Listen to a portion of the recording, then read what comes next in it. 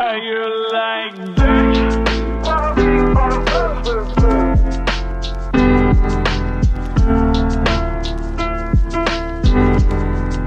What's up, my little flowers? Welcome back to hell. Firstly, let me just start by saying thank you so much for all the support on my recent unpopular opinions video. It genuinely made me so excited to see that more than 2 people saw it. Also, to my new subscribers, hello. Thank you so much for subscribing. It means more than you know. Also, if you perhaps aren't really into TXT and you're a new subscriber, then don't worry. I make videos on all different groups, so just let me know what kind of video you would like to see next in the comments. And to all the new viewers, don't forget to like, comment, and subscribe. It takes 2 seconds, but it really makes my whole day. Alright, now onto the video. So, I'm just gonna say it. TXT has no bad songs. I said what I said. I genuinely believe that they have one of the best discographies of any K-pop group. I mean, just throw them all in the top tier and be done with it.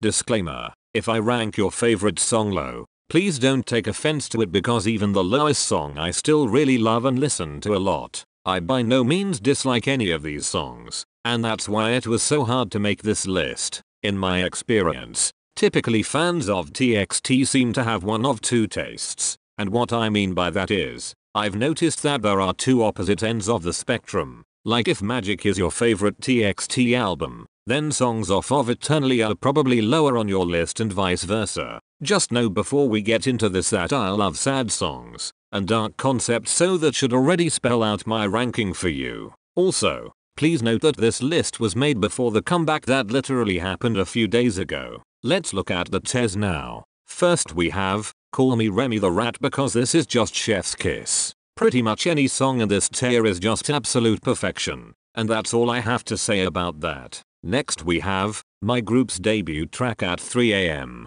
So songs in this tier are still great songs. In fact, they are the songs that I dance around to and pretend that my fake K-pop group just made a comeback to. Side note, if you haven't pretended to debut in a group and perform the choreography at insane hours of the night, I don't know what to tell you. You're missing out. The third tier is, might fuck around and read fan fiction to this. The songs in this tier don't have to be slow, background songs. Any song can go in this tier because it basically means I like the song, but I usually just play it in the background rather than give it my full attention all the time. Next we have, the iconic sand sanitizer. If you haven't seen that clip, you're really missing out. So basically this tier is reserved for songs that are still decent, but they just felt like they were missing something or a few letters got mixed up. There is just something that stops me from liking the song as much as I do the rest. And lastly, you'll know damn well nothing's going in this tier. That's it. No song is bad enough to be ranked in the bottom tier.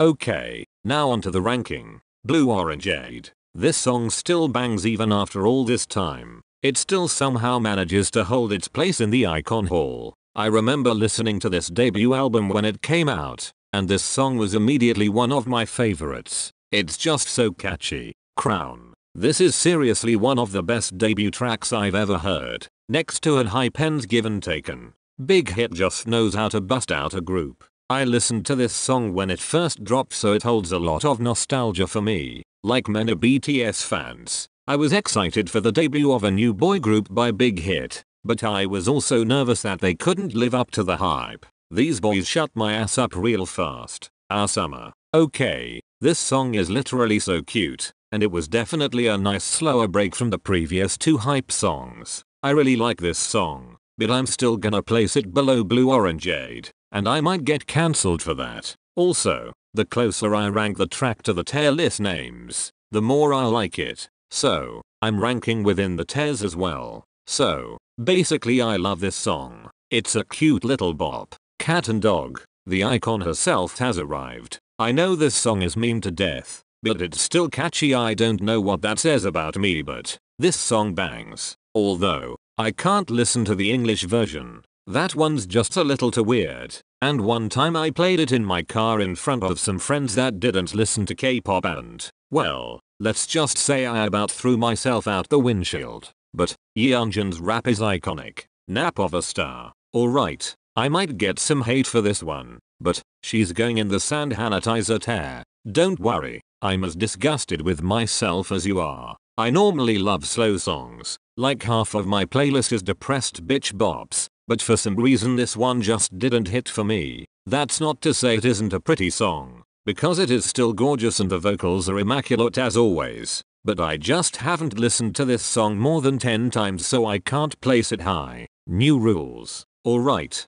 so, a little background about my relationship with the whole Magic album first. I didn't listen to it when it was released like the rest of the albums, so I don't have that special connection with it like I do with the rest of them. So, I might judge it unfairly. As far as New Rules goes, it's a good song. It's definitely catchy, but it's going in the fanfiction tier because I don't really listen to it unless it comes up on my playlist while I'm doing something else. Like, I don't seek the song out. It finds me, and then I jam to it. Run away. This song is so good. Like, it just has this weird magic vibe to it and my Harry Potter fangirl heart is crying over it. I genuinely still listen to this song. And the whole bibbity bobbity thing is so cute. You already know I made my own mental music video to this song with me in it. Roller coaster. This song is just so weird, but in a good way. Like, it's not exactly retro but it feels like it is. And that really confuses me. And,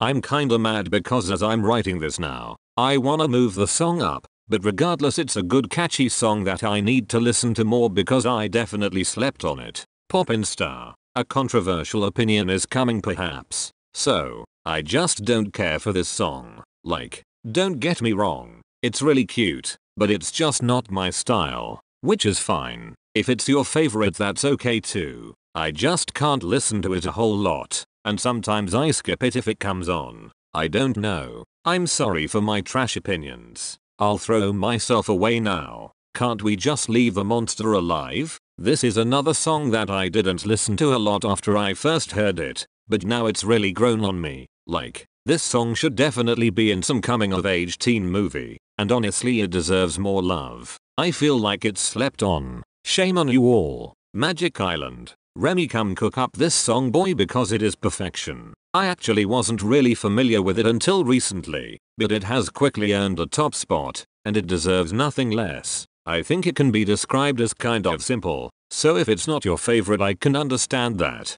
but I really love it. I just wanna wave a light stick at their concert to this. 20 centimeters. The queen has arrived, and all other peasants can step aside. This song is just chef's kiss. Like it's so different than anything I had heard being done in K-pop at the time, and yeonjun's vocal runs alone put this song in the top tier. They ate this song up and left no crumbs. I hope she continues to get the recognition she deserves. Angel or devil. Alright, another controversy is incoming. This song is really catchy, but it's just not for me. Like, I really haven't listened to it more than 3 times, and like I'm fine with that. Again, if you like it, that's fine. But it's not my taste. I think maybe my expectations were too high going into the song because the title is really good. Like, Angel or Devil seems like such a potentially dark song, and we had just finished listening to 20 centimeters, so I don't think she stood a chance in my ranking.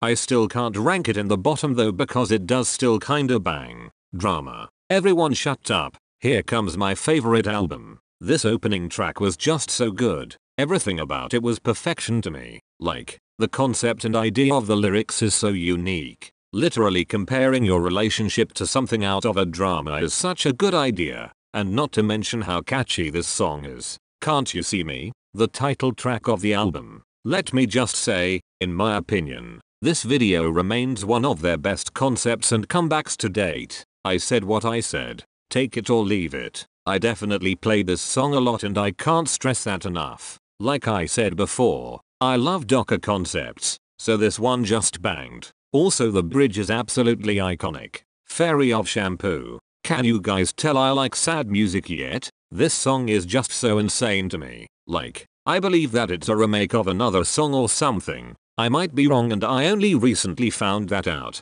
but this was just unlike anything I had ever heard in K-pop before. The instruments in this song are just sent from the mouth of God. And it is just so ethereal. I want more songs like this please. Sing Me to Sleep. Maze in the Mirror. I almost placed this song above Crown, but Nostalgia won over for me. Regardless, this song is such a vibe, and it's literally so important to the fandom. Our boy beomgyu really helped write this shit, and on top of that I think it's about their trainee days or something. It's been a while since I read the lyrics, but I could just cry, and I have cried to this song for sure. Anyone that doesn't like this song, you are entitled to your opinion, but please at least recognize how important it is for the boy's journey. Puma. They really said cat and dog but make it mature and thought we wouldn't notice, but I see everything, and this song is wild. I really love this song, and the fact that this is my least favorite off the album and it's still in the top tier says something about this album.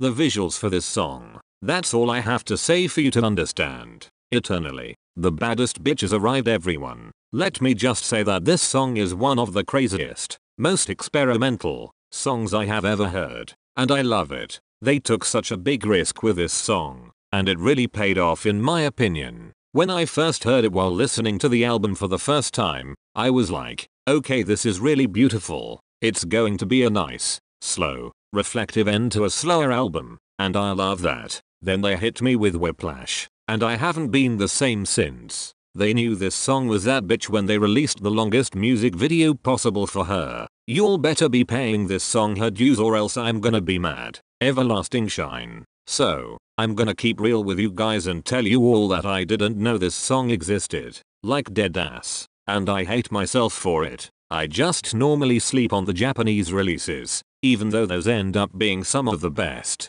I don't know when I'm gonna learn my lesson, but put this song next to 17's Fallen Flower and BTS's Lights as the most slept on songs in my playlist. This song is such an absolute bop, and I'm all for blasting this song while reading some fanfiction. Ghosting. This song is just superior. I went into this album with really high hopes because I liked the Eternity album so much, and I feared that this one wouldn't be able to live up to it, but this song just shooed all my fears away. I don't know why I like this song so much. Maybe it's the nostalgic feel it has, or maybe those lyrics just hit extra hard. Either way, this song better be in yours top songs. Blue Hour. This song is just so cute. Like, I literally wanna stab my eyes out type of cute. And, as I said in my top K-pop songs of 2020 video, you guys already know that this song really made my little southern heart smile when they stepped out in those Colonel Sanders, KFC,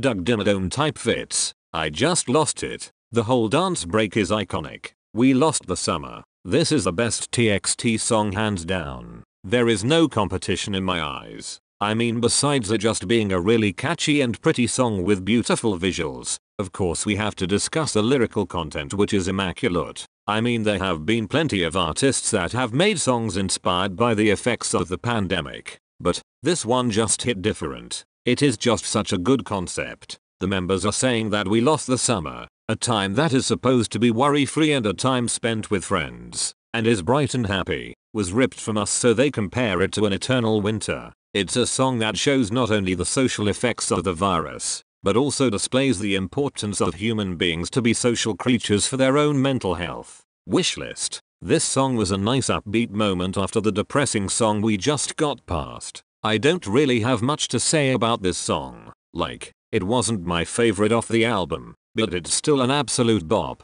so it remains in high tier material. It just instantly puts me in a good mood, which is kinda hard to do. Way Home. I think that this song was a nice way to end the album. It's got a good message to it, and a message that is especially relevant during the shit show that was 2020. It's not my favorite off the album production wise, but I still adore this song, and I constantly play it in the background of my life. Well, that's all the songs, and as you can see, the list is overwhelmingly positive. I've done another ranking video before, and it was on Blackpink, and that one was a bit more evenly spread out. But as I said before, TXT just have a fantastic discography. You better not be sleeping on my boys. Thank you to anyone who watched this whole video. You mean the world to me. And to any of my new subscribers, stick around because I have a few video ideas that will be coming in the next few days, including videos such as K-pop B-sides that deserve better, the insane world of idol dating scandals, and another K-pop unpopular opinions video. Thanks for watching, and I'll see you flowers in the next one. Bye.